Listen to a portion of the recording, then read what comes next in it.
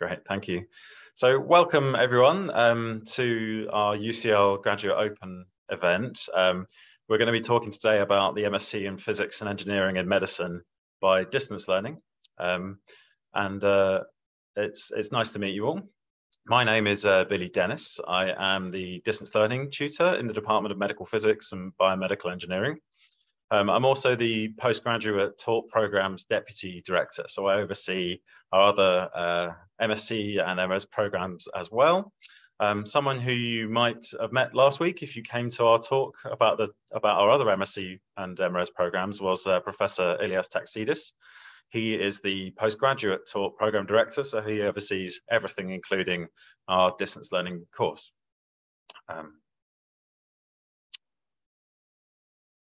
So some other people that you might meet if and when you're joining our program might be Professor Andy Nisbet, who's our head of department.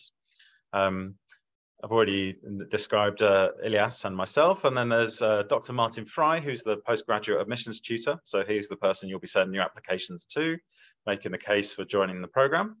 On top of that, two other important people to see are Dr. Katerina Vega, who's organizes the research projects for the department in postgraduate programs. So someone that you're going to be encountering a lot when you do your research projects in your final year. And then Hallie Cook, who's our senior teaching and learning administrator, who handles all of the admin responsibilities for the courses, selecting modules and exams and all kinds of other things like that as well. So you'll get a chance to meet them hopefully at some point when and if you decide to join us.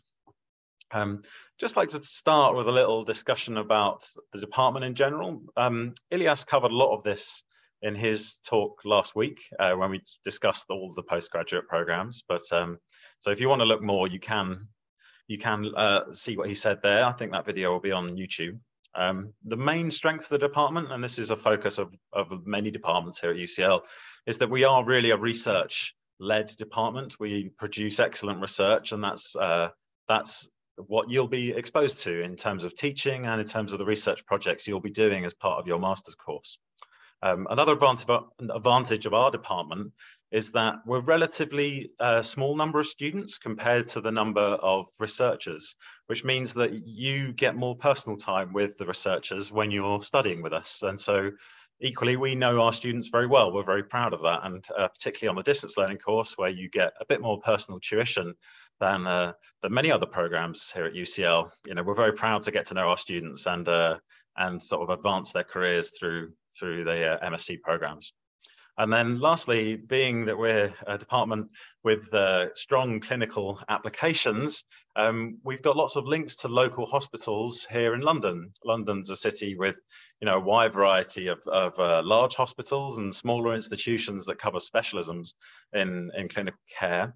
And our research groups and our teaching integrate nicely into all of those different hospitals and departments. So that's the sort of key strengths of our course and program are these three things.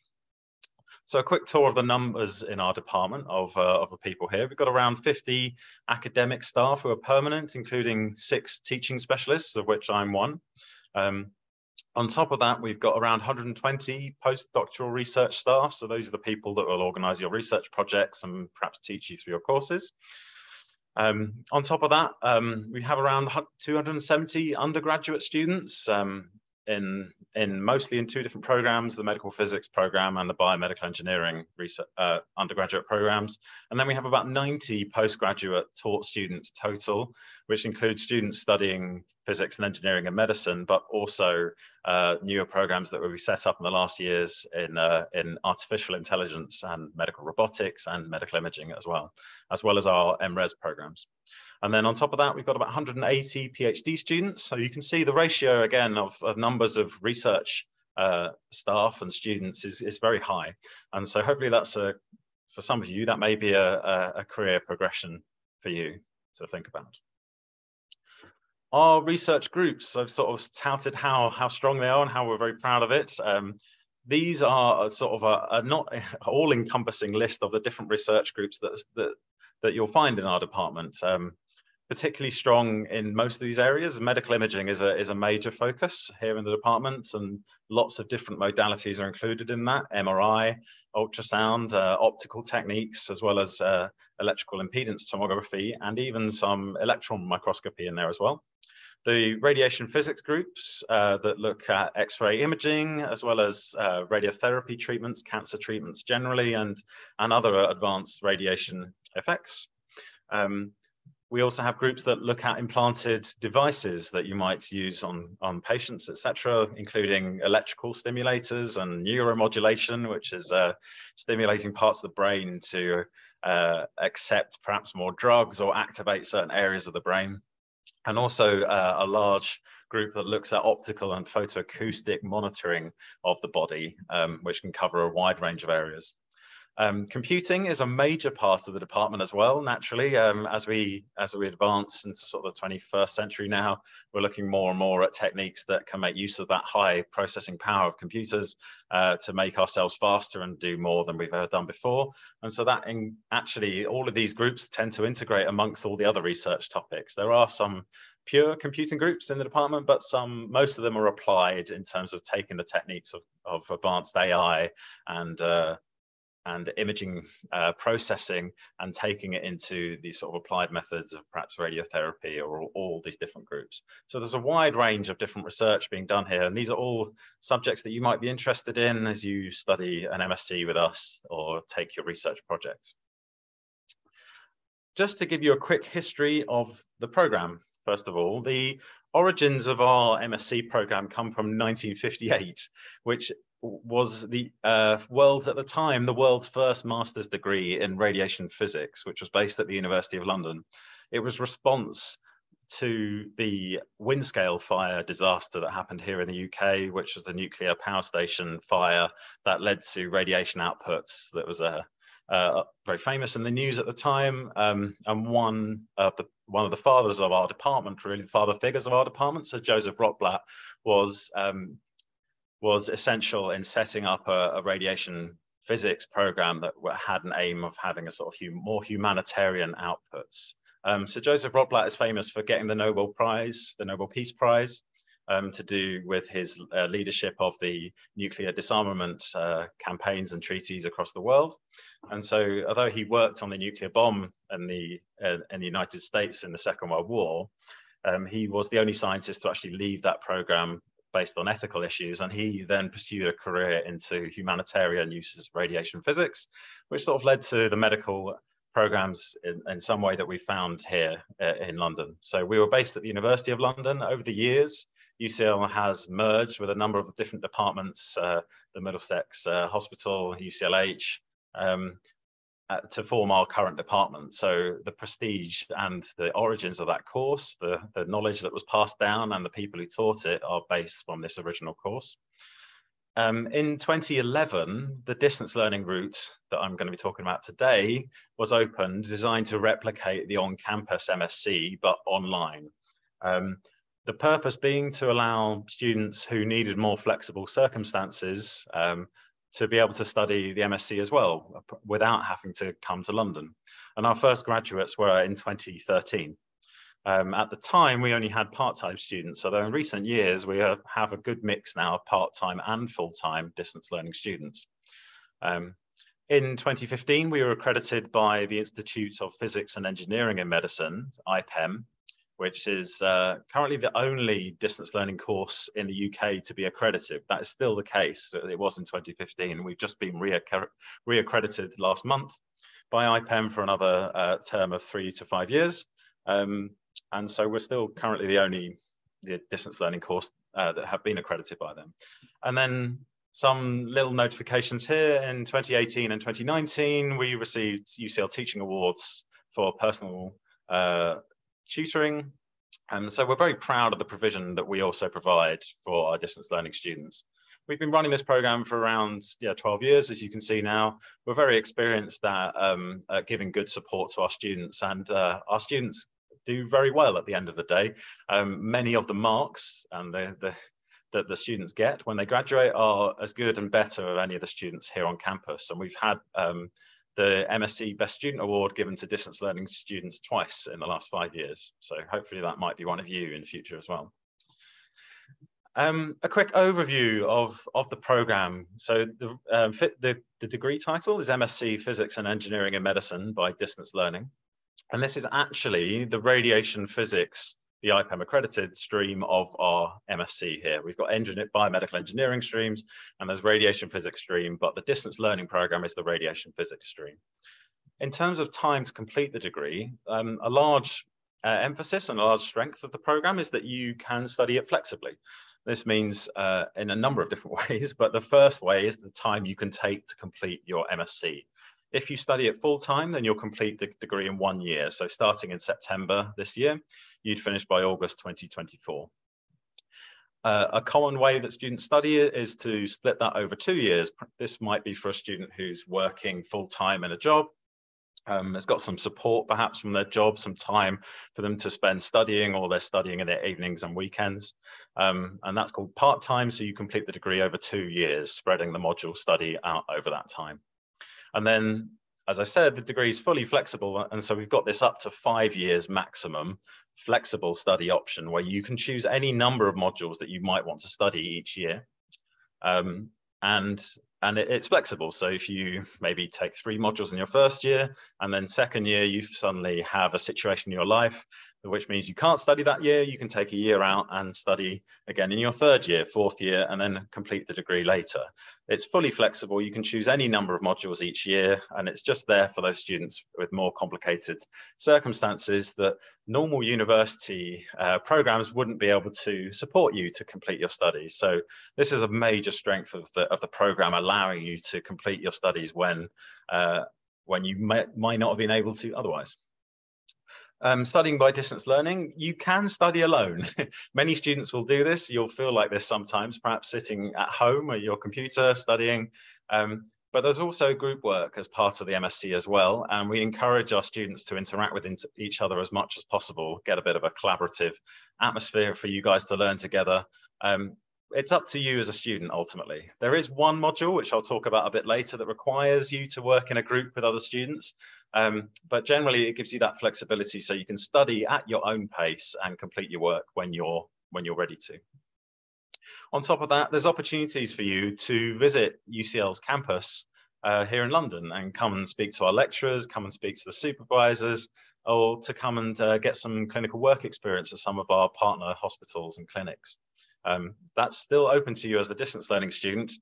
By no means compulsory. Many of our students live in countries that are a long way from the UK, so perhaps that isn't ideal, but there's still opportunities for you to do that, even though you are a distance learning student. So a quick example of the kind of student profiles that we might see, and perhaps you'll be able to see yourselves as some of these profiles. So this first student is a typical example of someone studying perhaps part-time, Charlotte. She's got a background in a physics degree, and she's currently working full-time in a hospital as a clinical scientist in training. So if you're looking to get a career in the hospital as a medical physicist, then this is what Charlotte is as well. So she's interested in using the degree to gain her certificate as a hospital clinical scientist. And so work are giving her perhaps 1 day off a week, or sometimes not even that. And so she's going to study MSc part-time and complete in 2 years. A very common one. And we've actually got one of our current students who fits this profile, who's going to talk to us a bit later about his experience with this career route. Next, we might be like Wei Ren here, who's perhaps got a background not in physics, but in mechanical engineering. So we get students of lots of different backgrounds join our program. They might be working in a full-time job again, so they need the flexibility of studying by distance learning or with a few number of modules per year. But they've got less available study time than Charlotte. So rather than completing the MSc over 2 years, Wei Ren's going to take a 3rd year studying slightly fewer modules each year, but still allowing himself to complete the program then. So in which case he'd study on the 3-year or on the flexible program.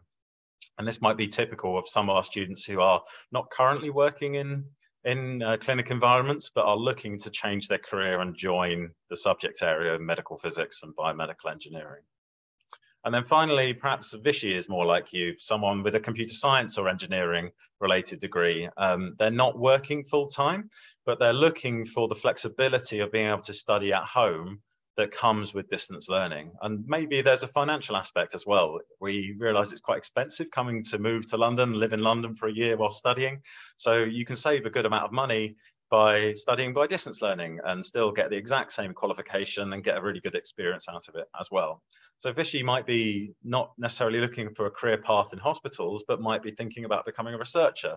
So perhaps in that case, the 1-year MSc full-time would be the best option.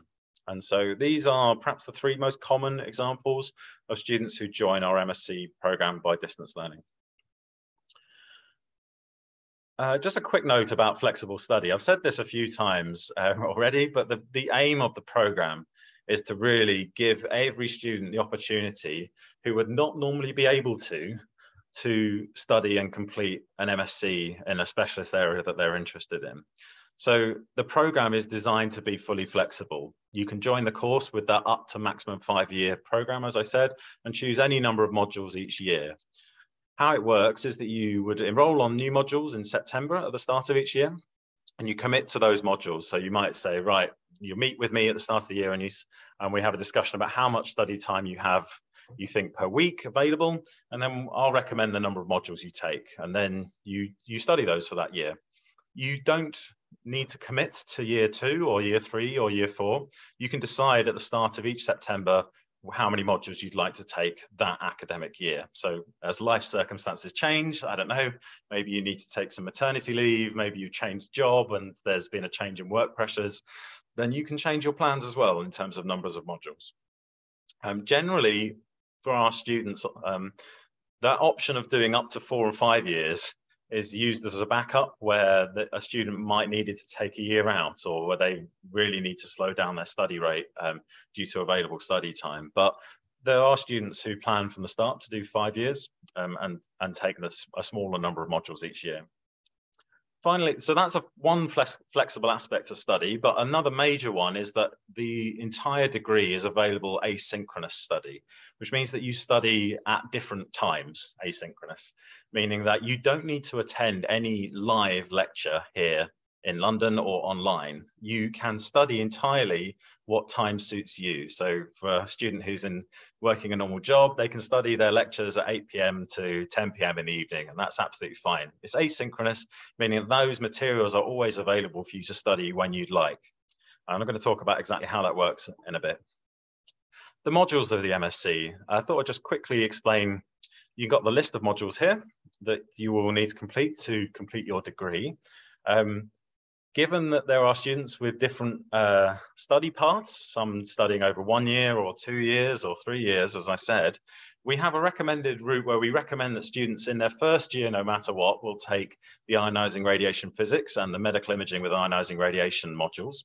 Those modules include some foundational materials that will be useful in the future modules that you study later in future years.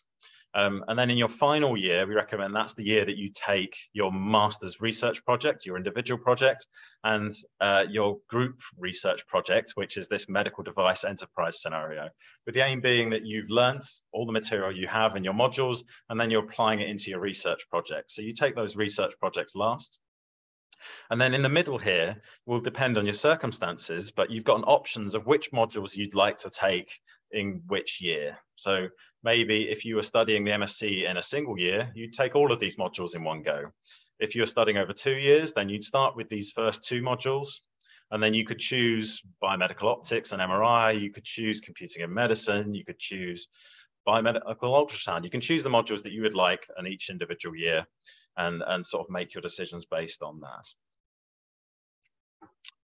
How does a typical year work studying by distance learning? Well, I thought I'd take you through the whole process from sort of start in September to the end of your exams. You start off in September. Here at UCL, we tend term center start, actual lectures start in October each year. So September's an induction time. During that month, you'll meet your course mates online and you'll meet your personal tutor, which at the moment is me. And then we'll have a discussion about how much study time you've got, and you'll choose your modules for the year, picking out which ones you think you'd be most interested in. And then the induction program itself includes a tutorial basically that teaches you the basics of how the course works studying by distance learning. There are more and more students with experience in distance learning in recent years, partly due to the pandemic, where I know a lot of university courses had to sort of emergency come up with a way of studying online when we couldn't meet up in person. That is likely to be slightly different to how we study here on the course. As I say, our MSc was designed from the start to be a distance learning program. So we put in a lot of extra provisions to look after you and to make methods to help you study that we know succeed. So this induction will give you a taste of how to do that, basically. And rather than just tell you about it, you'll learn by doing, by me giving you a tutorial exercise for you to complete. As part of that tutorial exercise, you'll be required to watch some lecture videos and study those, take some notes. You'll be required to go to the UCL online library, find some research textbooks or some research papers that will help you solve some problems. You'll be asked to collaborate with your peers, your fellow distance learning students, and I'll show you the different ways that we communicate with each other and make it easy for you to talk to your fellow students, even if you're working in a full-time job and therefore might not be available at the same time.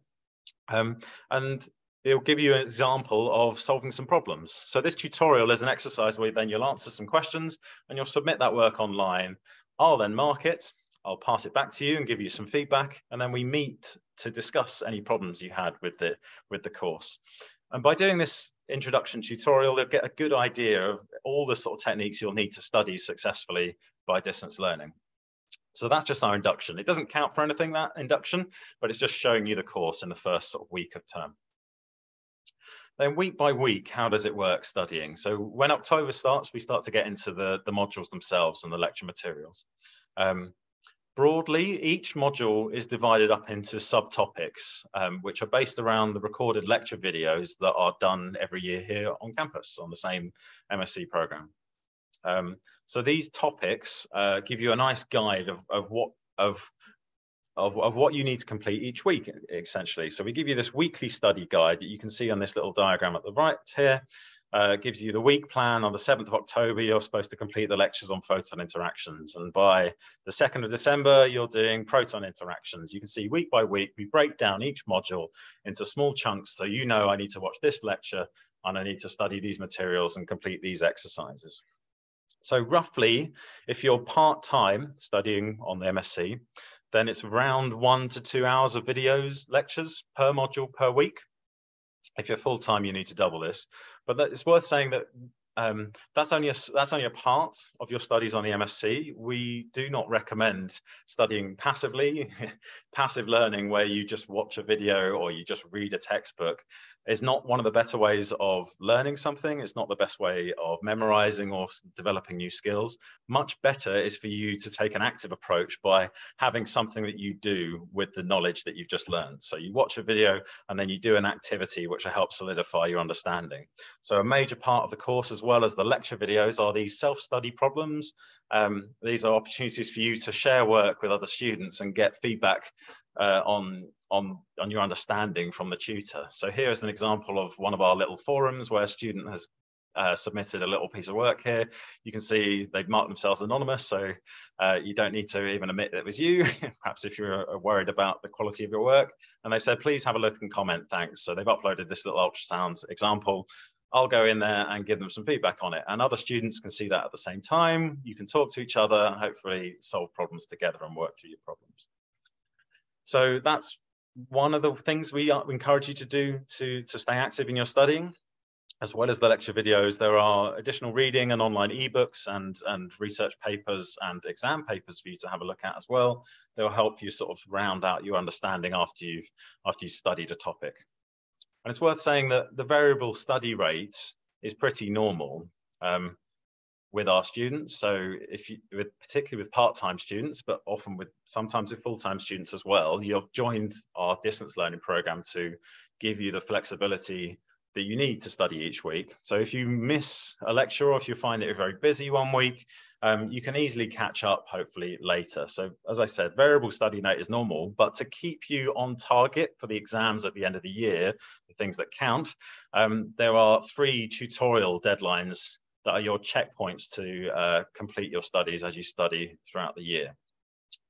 So let's have a quick look at those. So each module that you'll study has 3 fixed tutorial review tasks. So you'll do one in November, one in February, and then one in March. And these are very similar to the kind of tutorials that I described from the induction program. They sometimes count towards your final module mark, but often they are actually informal or formative exercises where they're just there to help solidify your understanding and to give you the education which will be useful for you in your future careers.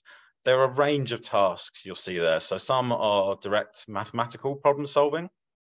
Some of them are literature reviews. Some of them are data analysis using research data. Some of them will be using pieces of research software and doing a bit of programming as well, computer programming. And then some are exam question paper practice. So the main aims with these tutorials is, first of all, to solidify your understanding of the material you've just studied. Second of all, to make sure that you are prepared for your assessments so you can get really good marks at the end of it. We obviously care about you doing well in your degree, I'm sure you do. And then finally, to give you this sort of rounded education that you can use in future. And some of that, the easiest application of that will be in your master's research projects in your final year. But it actually applies to everything. So when we're teaching you things, asking you to do exercises about literature reviews or using a research software, we're trying to give you tools that you can use later. And they may not be directly related to an assessment you do on the course, but they're hopefully something that's very useful for you as you study. So again, all of these exercises you submit, they're marked by myself and then they'll be returned to you. And then we have a meeting the following week again, where we review the exercise. I answer any questions you have got about any of the problems, and we can just review generally how you're doing on the course. So these regular checkpoints are a really nice way for you to check whether you've understood everything and whether you're going to succeed on the course. So we found with the students that keep up with these, they're the students who do really well on the course. It's worth saying that although these are sort of fixed tutorials and in the schedule, these are not the only opportunities for you to speak with me, your tutor. I'm available throughout the year, and often I have relationships with my students where I'll have regular email conversations with them on a weekly basis. It sort of depends student to student. If you've got a small problem, perhaps, oh, I didn't understand that concept the lecturer said, I'm working on this problem sheet and I don't know how to do it. We'll have regular conversations by email. Some students will email me and say, can we have a chat in person, usually online, and discuss a particular problem. That's all fine as well. These checkpoints are just there to make sure that you're keeping up with the material as much as anything else. But if you've got extra issues you'd like to discuss and gain understanding, you can always ask for an extra tutorial. So it's worth saying that's not limited. These are 2 examples of an example of the tutorials you might be given. So this was a tutorial that's using filtering in the frequency domain, so a way of doing an image processing tool to find some extra information out from that image, and then doing some more complicated morphological operations on an electron microscope picture here of a series of nerve cells. So there's a wide range of activities you'll find here, hopefully very interesting and hopefully very useful. Great, and then at the end of the year, you'll have most of your assessments, so your exams in term 3, which are generally set in May or June in term 3. So these exams should be identical to the on-campus exams that are taken by students that study here in London, and they're usually set in a local exam centre to you. Depending on where you are in the world. If you live in England, then you'll be expected to come here to London. Some exams, the world of assessments is slightly changing at the moment due to the pandemic, sort of where we had a lot of exams moved online. There's a mix currently of exams that are being taken online and a mix of exams that are being taken in person. So it's usually one of those 2, but I can't tell you for sure what next year will be. Exactly, but it will be the same assessment that you take if you were a student studying in person here in London. Most modules have also got a small coursework component in them. That's usually around 20% of the module that you take during the study year, so not at the end of not in term 3. These courseworks are usually integrated into your tutorial exercises, so we're not trying to over-assess you. Most coursework, the reason we have them in courses is to give you an opportunity to check your understanding as you study during the year. And so it's serving a lot of the same purposes as the tutorials. So sometimes you'll find there's a coursework in place of one of those main tutorials instead. Research projects. So this is something, again, you do in your final year of study. And there's 2 main research projects you'll do. One is your individual research project, which is worth 4 taught modules. So it's 4 times the weight of a normal module. So it's a big component of the MSc. And then there's also the group research project that you'll do called the medical device enterprise scenario. I'll start with the individual projects. There's 2 main ways that distance learning students will take research projects. They, it really comes down to the opportunities you've got in your local environment. So if you're one of those students that already works at a hospital, then it makes good sense to actually develop a local project at your hospital, where you do a piece of research that really impacts what your job is. So that's one opportunity. And then the idea is that we develop that project with you, and we find a specialist here in the department who's got the same expertise that you'll need to give you the support and go through the project. And so you get a supervisor, hopefully locally in your workplace, and then you get a supervisor here from UCL in the department. The second chance for you to do a research project is just to sign up to the list of master's project proposals that are given every year here in the department. In September, academics in the department are asked to propose master's research projects that will be based on their own work, obviously, and then you just apply for those projects as if it was a job, basically. So you can join those lists. Many of those projects you'll be able to study, even though you are distance learning. They probably won't involve data collection, and they may not involve direct action with patients, but there'll still be a number of projects in there which will be appropriate for a distance learning student. So those are the 2 main ways: find a local project or just do a project with us at UCL. The individual project has assessments throughout the year that are sort of like our tutorials, giving you regular checkpoints, reports that you write to make sure that you're steadily working throughout the year as well. And then hopefully, like any of our students, really, particularly at master's level, we're looking for you to do, novel, excellent research that you could publish and share elsewhere. And many of our students on the master's programs do stay for a PhD, and we're often, you should not discount that probability for yourself or possibility for yourself if you are studying distance learning. Finally, you'll also have your group research project, which is called the medical device enterprise scenario. This is a group project where you, as distance learning students, will be working in a group with the students here on campus. It's usually a group of around 6 students, 5 or 6 students. At the start of the year, we give you a problem to solve. It might be a particular area of need in our subject area, and you're asked to make and invent, but to invent a new medical device that can solve that problem in some way. In your group, you'll have students with lots of different backgrounds. Some are mechanical engineers, some are electronic engineers, some might be computer scientists, some are physicists. And so between you, you've got a lot of collective knowledge that you can actually bring to bear on the problem and come up with some really good solutions. So you can see here on the screens 2 examples of recent problems that were given to students. One was to make technology for the visually impaired or the hearing impaired. And this is an example of one of the devices they made that year. They made a Braille mouse, which is very interesting, kind of like an electronic computer mouse, where they run this mouse over a book or any kind of writing, and it can read it and transpose it into Braille using these small pins that you can see on the top of the mouse here. Those will be raised or they'll be lowered in order to translate what's being read underneath into Braille. Really interesting device, actually. A couple of years ago, when COVID was much more prevalent here in the UK, we also had a task to come up with COVID support devices for patients.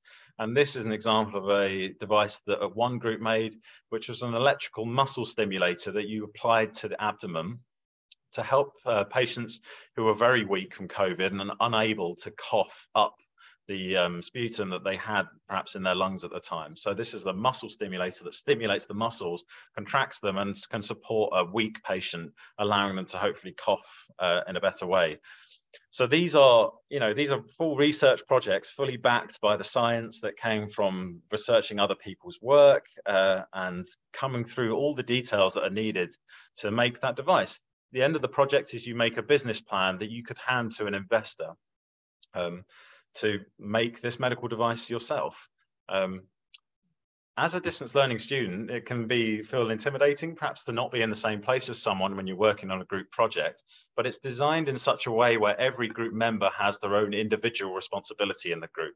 So perhaps you'll be in charge of the device, perhaps you'll be in charge of the finances of that device. Perhaps you'll be in charge of what legislation you need to pass, or you'll be looking at the rest of the market. Is this device unique, and what needs are there in the market? How many people could you sell this to?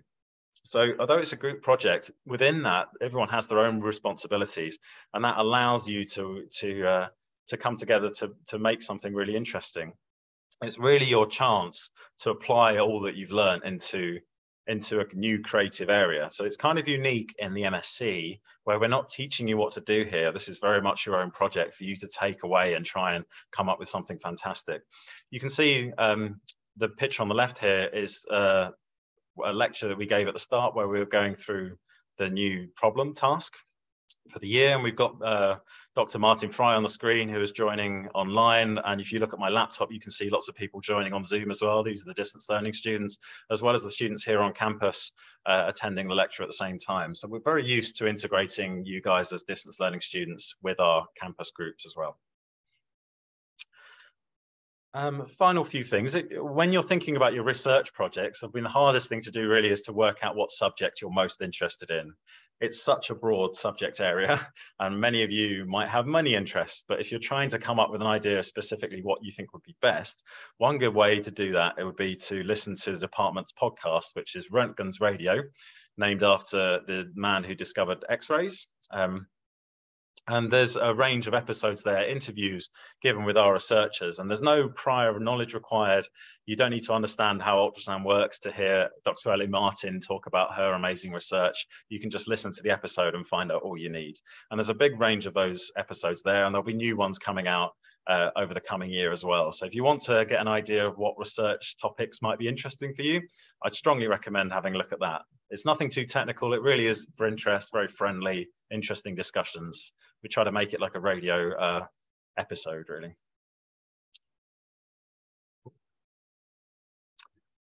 The final thing to say, really, as a distance learning student, is that you are still very much a member of the department. And you've got full access to all the things that students do when they work on and they study on campus with us. We want you to feel part of it. You can email and speak to your lecturers online. That's absolutely expected. You can join our monthly lunchtime research seminars and find out specifically what's being done in the department this month. You can use the UCL careers resources and support teams to help yourself find jobs for when you finish the course, or during the course if you're a part-time student. And you can come and visit London and see the department, meet your professors, meet your research teams. That's an opportunity for you all the time. You are a distance learning student, but you've got full opportunity to join UCL and join the campus at any time you really like. It doesn't even just include our department. There's so much interesting work being done here at UCL. It's a university in the top 10 of the world for the last 20 years or so. It's a fantastic opportunity for you, even outside of your studies, to learn about new things and get involved with new groups. So I strongly encourage you to make use of that, even as an online participant in the course. Our careers team, I think I just quickly mention, are terrific here in the UCL engineering department. They really are super supportive. They'll find you jobs, they'll find you schemes for you to join. They'll help you with your CVs, they'll help you with your writing for applications, something that many engineers are not very good at. We recommend you make use of them, basically. What careers do our students go on to do? Well, in theory, anything, because an engineering degree says that you can apply problems into new areas, which is what any employer really wants. But typically, many careers from our master's programs, they will end up as clinical scientists in hospitals, which is Matt's career goal we're going to talk to in a moment. Maybe a medical startup company. There are graduate schemes in the major medical companies, the radiotherapy device machines, perhaps it's on a medical imaging devices, etc. Many of our students, of course, continue the research into PhD programs, either here at UCL or elsewhere. And there's lots of opportunities for you, and you should consider those certainly as an online student. Finally, a couple of things about the course and how to get onto the course. The entry requirements of the course, the minimum requirements are a 2-1 UK bachelor's degree or an overseas equivalent in physics, engineering, computer science, mathematics, or other closely related disciplines. So you can see we've got students with lots of different backgrounds in terms of their degrees. Students, if you do have a 2-2, we do consider joining the course as well, in which case we may require you to come for a short interview, a short online interview with us, just to check whether you think this is the degree that's appropriate for you. We're looking for students with, in that case, perhaps with a bit of extra experience where possible. Perhaps you've done some shadowing, perhaps you've been working in hospitals recently as well. Some idea that you'll be suitable to study on the course. And then finally, the finance of the program. The UCL course fees are up here. You can see for 23-24. Some might be interested in the UK postgraduate student loan scheme, and there's also UCL scholarships that you can apply for on an individual basis on the UCL website. But if you go to our prospectus, you'll find links to both of these things there as well. And that's the end of my presentation for the moment. I will come back perhaps and ask some questions that you guys have got. Can see some questions are coming in the chat already, but I think if we've got Matt Powell, who's one of our current students, we might hear from him first. So I'll stop sharing my screen for a moment. Matt, are you there? Yeah, I'm here. Hello. Hi, Matt. Nice to see you. Thanks for coming. No worries. Matt is one of our current MSc students. He's a first year on the part-time track, and he's currently working in a clinical environment. So Matt, could you perhaps introduce yourself and say what your current job is before we get to the MSc? Yeah, sure. Like Billy said, my name's Matt. I'm currently working in-house at the Velindre Cancer Centre in Cardiff as a trainee clinical scientist in radiotherapy physics, but not via the traditional STP training scheme route, but more of an in-house approach via the Route 2 or STP equivalent scheme. It's not yet decided, but yeah. Great. And so how did you come to join our MSc program? And clearly, can you explain the significance of that for your career? Yeah, I don't believe it's compulsory to study an MSc on the current scheme that I'm training under, but it's highly, highly recommended and very hard to do without that.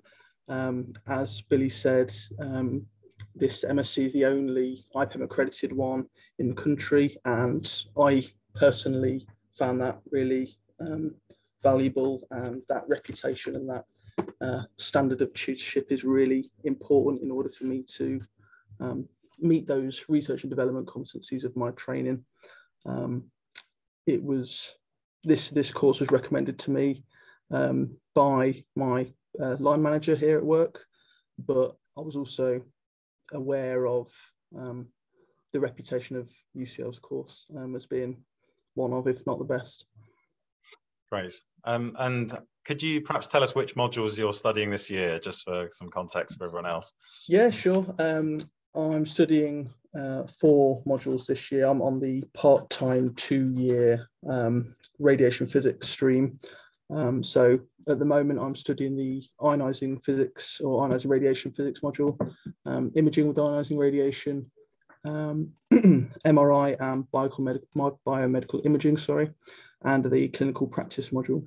And one thing I quite like about this style of teaching is that, this stream, the part-time stream, is that all of the modules run concurrently, which Billy might have already mentioned, but previously my experience of studying before this MSc was in my third year of uni at Lancaster during COVID, where the modules weren't studied concurrently, but I quite like that, so that they're all finishing around the same time before your exam period. You don't have to go back and trawl through your notes from a module that you studied or that you finished studying at Christmas time.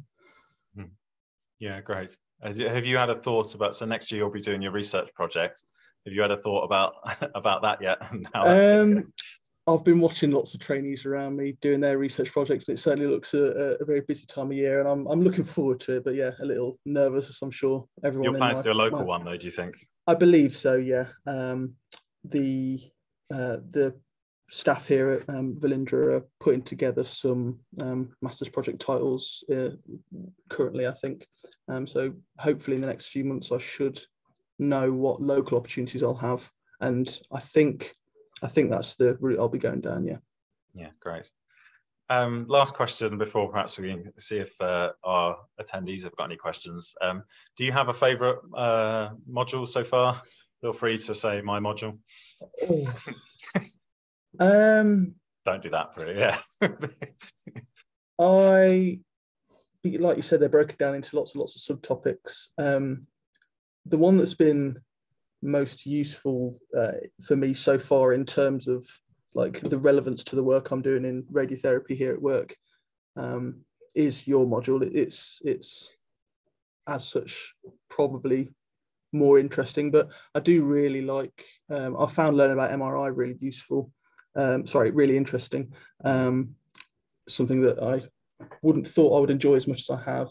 And also in the second half of the clinical practice module, you start learning about a lot of standard anatomy, which I personally was really looking forward to. I quite like the biological side of things. So yeah, the only one I've not listed there is imaging, which I guess is a little bit mean, but yeah, no, they're all good. Yeah, there's got to be one, I suppose. Okay, great. Yeah. So we've got a question from Tim in the chat, which I think perhaps you might be able to help with as well. He said, would you say roughly for someone working full time that one day of a working week could be dedicated to a part-time master's, and this would be enough time for lectures, excluding projects and coursework time? So I'll start off by saying that is one of the ways that students do study if they're part-time. If they've got that option with work, they can have the extra day. But many students don't do that. They only study they work a 5-day normal week and then they have studies. But Matt, could you perhaps say your experience with this? Yeah, thankfully my department have been really generous. I get, at the moment, Tuesdays every week allocated to, my MSc study. And depending on the day, I usually will be able to ring fence that whole time, but sometimes that's not always possible. But the 1 day a week is depends on the person, I guess. Depends on how much you can or want to get done in that whole day. I've personally found that I'll do 1 day a week. I'll work that full day watching the lectures and doing the self-study problems and things like that. But then it's difficult to estimate a number of hours. It varies week by week. But there is additional time that I spend watching lectures outside of that day, which I personally don't really find much of an issue. The content is directly relevant to my job and as such really interesting, and it doesn't feel much of a chore to spend. I'll just stay behind at work a few hours after my shift ends, or a Saturday morning or something like that. But it's not much longer than 1 day, I don't think. Yeah, I think that's generally, from feedback from other students, I'd say that's fairly typical. I mean, it is a master's program still, so in 2 years, it's going to be a busy 2 years, and you'll need some focus. Certainly, you'll need to take some personal time to study. That's true of a full-time student actually as well. So it's not a 9 to 5 job doing a master's anyway. There's extra work required, and it's for that particular time, it can be quite busy. But yeah, I guess that's a part of the course, the rigor as much as anything else. Great. Another question saying, do you get access to the university libraries and workspaces as a remote student? I periodically do work in London and have family there, so could use time on campus effectively. Yes, that is true. You do have access to that. So as a distance learning student, you actually don't get automatically a student card. We don't send you one because you need to be assigned your student card in person here in London. However, you don't need your student card to study by distance learning normally. If you want to come to campus in London, then you can come and get one. There's basically a building in the open part of the campus where you get yourself a student card. And once you've got that, you've got full access to the whole of the university in terms of libraries, the student centre, the main student centre, where there's loads of study space for group work and things like that, but also our department and the research groups that are there as well. So yes, you absolutely can. And we've got distance learning students who do that on a fairly regular basis. We've even got a couple of students who work here in London. So although it's a distance learning student, but studying around the corner, as it were, but they still need the flexibility due to their work. So that's something that we can provide them. Next question was, would chemistry degree be considered? I currently work as a trainee clinical scientist, MPBE. Yes, we do absolutely consider people with chemistry degrees. The main thing for you to look out for, really, when joining the course, is to be aware that there is a significant mathematical component of the program. You'll need to be able to do problem solving on a fairly mathematical way. You do not require the sort of intense derivations that you'll find in a physics degree, however. So a good understanding of basic mathematics, of calculus, exponential functions, and generally problem solving is what the most important bit. So chemistry degrees are definitely considered, yeah. And we've got students who've come from chemistry backgrounds on the course this year.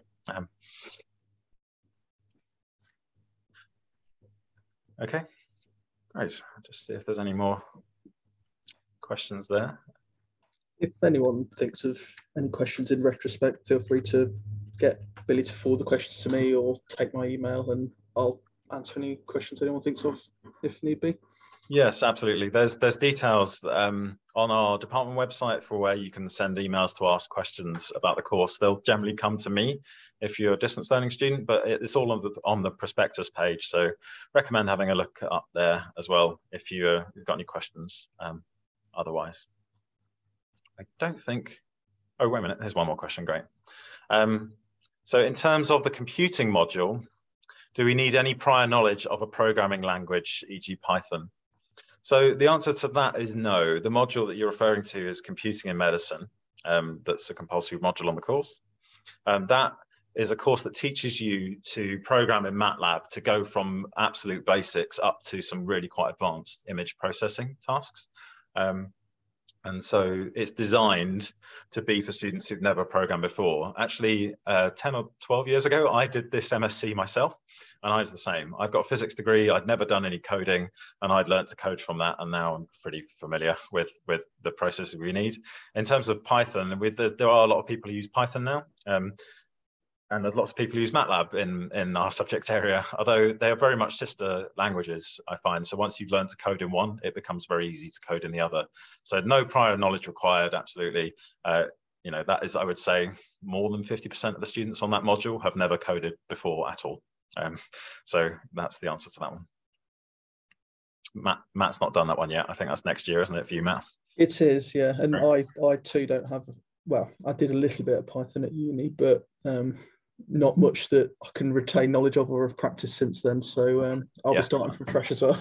Yeah, I mean, I think a lot of people find it intimidating sometimes to do programming if they've never done it before. But actually what it is a window for you to see a new world of how to solve problems in our subject area. It's a shortcut machine. So once you've learned to do it and once you're into it, it's actually really interesting and really, I find it fun.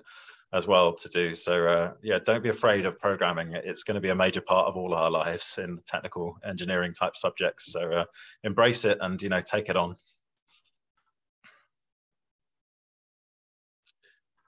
Okay, great. I don't think there's any more questions, but if you do have them, then you can email me. Naomi's kindly put the link in the chat for the email address to make contact with us. Other than that, good luck. If you're going to make an application and you'd like some advice, or if you're worried about it, then you can email us as well. And have a good time. There's the deadline for the course is the 30th of June, so you do have some more time, but I would advise applying earlier if you can. There's a certain number of places on the course, and there will be some administrative things for you to get through as well. But if you've got questions, again, do send it to us. Other than that, thank you very much for attending, and hopefully I'll see some of you next year.